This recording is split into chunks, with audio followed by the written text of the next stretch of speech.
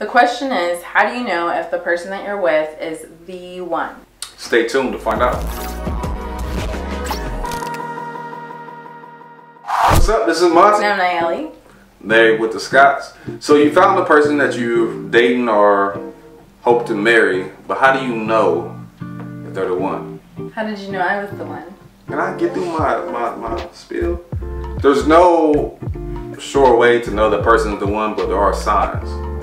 How I knew you were the one, you know how they say opposites attract? Mm-hmm. So physically we were opposite. She's Mexican, I'm black, I'm tall, she's short. I'm calm, she has a temper. Like we basically were opposites on the spectrum, okay? But you can be opposites and attract, but the core values have to be the same.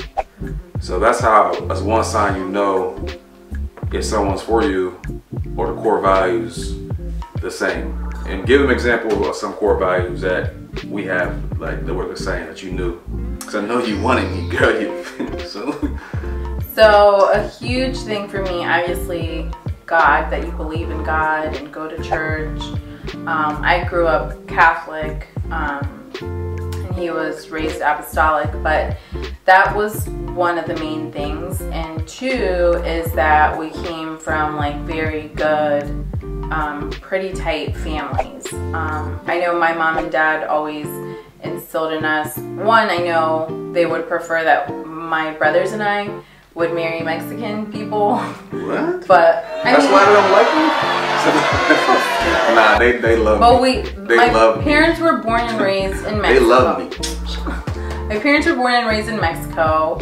I'm a child of immigrant parents. So the chances of us marrying Mexican people were much higher than when they brought us to Reynoldsburg like 90% Mexican. 1992, and there was nothing but like white people, a sprinkle of some black people, and no Hispanics because my mom was depressed forever. But anyways, so they would prefer that we married someone that had a mother and a father in the home, that they had been married forever. So spirituality was one. Yeah. And then second, we're really strong in family base. Yeah. Like we're both really believe in family. Yeah. So those are the basic, that's unique. For us, those are the signs that we look for. Opposites do attract, but the core values have to be in line with each other for it to work for the long haul.